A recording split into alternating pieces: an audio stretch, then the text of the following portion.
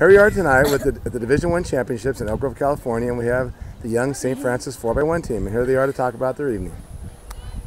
So we're getting ready to run our section finals. We're fourth coming in with the fastest time.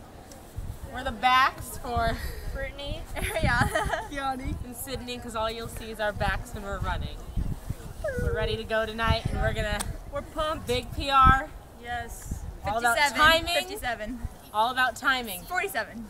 So when night starts, it's important how the night starts, and it's very important how the night ends, right, ladies? Yes. Talk about the 4x4. 4x4. We're gonna rock it. We're two in the section. Two. Yes, we're hoping to be number one. All right, John says time to go. All right. Bye-bye. Deuces.